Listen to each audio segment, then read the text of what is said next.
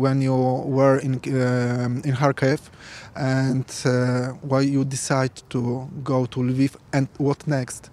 Frankly speaking, I was going to stay in Kharkiv till the end, till the victory, but my house, I can say that in the of bombings, and bombings were like every day, every minute, and I could not eat, I could not go somewhere. Sorry, I'm a little bit worried about that. And I spent 11 days and nights in my bathroom. It was cold, it was maybe in my flat plus 13 degrees. And I started to feel sick, I started to feel that I lost my weight. And but till the end I was trying to stay because it's my city and I have to be there. I didn't see any opportunity and any hope that I will have the I will have the opportunity to go. Also, my mom, she stays in Kupiansk now. Here? Yes, it's in 120 kilometers, and it's now like de facto it's not Ukrainian. And I was worried about that because I wanted to come to my mom to take her away, but it was impossible because the road from Kharkiv to Kupiansk is like full of dead people, full of attacked cars, and it was impossible to go because Russian soldiers were attacking every car with kids, with civil people. And this like also my brother, now he's in Lviv Oblast too. He lives in this territory, and now he doesn't have a house anymore, and his family too. And he told me like weird things that there are nothing from this way. So, and where I live, Russians bombed school, Russians bombed Mieszkanka factory, Russians bombed college, and my last morning in Kharkiv, I woke up at 4 a.m. because of the strongest bombings. It was unbelievable noise, and I realized that maybe it's my last minutes of my life, and I was ready that maybe I will die now. And but you know, like I was waiting when I will have the opportunity to go to the kitchen to check like my apartment. Yes, and when I came outside, I realized that my apartment is okay, but all my windows are opened because of the explosion wave. There was no glass? No, it was fortunately yes, it was open, yeah? it was opened because of this wave, and like I asked in Telegram are the people, so what's happened, and they said that, for example, it's my house and here is like a students hostel, and Russians bombed this hostel totally, like, you know, it was Someone was in the building? Yeah? I still don't know really, because it's impossible also to check something. And at that seconds I realized, no, I have to run, because if I will stay here I will die, and I will not help to my country this way. So I took just some documents, some like things that are important for me, like memory of my father, my family, and I started to check any car.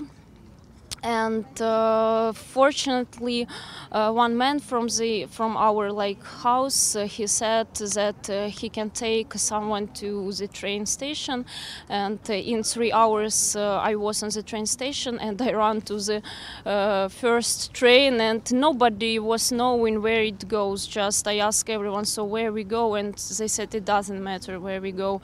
And then in some like hours we know that it's coming to Ternopil. Fortunately, it was, you know, like not too much people were inside, and it was first minutes, first hours when I was feeling that I can stay alive. And yes, the next morning I came to Ternopil, then to Lviv, and then to my relative's house in Червона Храт. It's in 70 kilometers from Lviv. So now I live there. Sorry for the question. Wait there.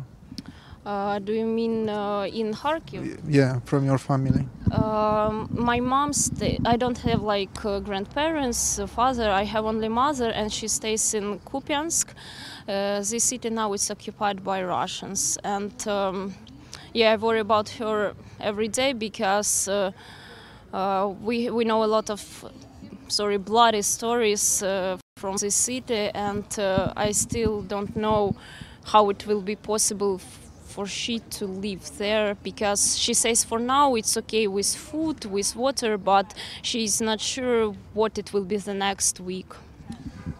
Lviv is not a safe place also. It's quite safe here, but today morning there were rockets near the airport, and generally people who live here also don't know what tomorrow, the day after tomorrow.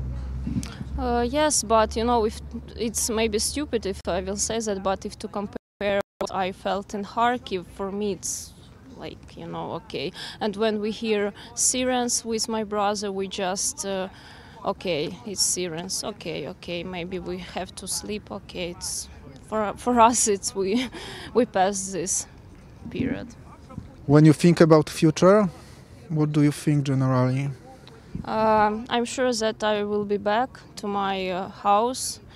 Also, I still have job. I'm government worker, and I'm sure that I have too much job, and I'm waiting this time when I come to my job to see our colleagues, and we will continue to work. We will continue to create a new Kharkiv, new Ukraine. I'm full of dreams, and I will see my mother. I'm just waiting for that. Last question.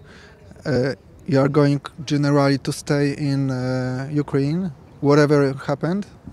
I have a lot of friends from different countries, and they invited me. So, of course, I know that I can come to them, but they try to make me sure that I have to come. But no, I'm here, and they know that to go to Europe, for example, it's not my priority. So I'm trying to stay here as long as I can. But frankly, I think I will not go. I will be here.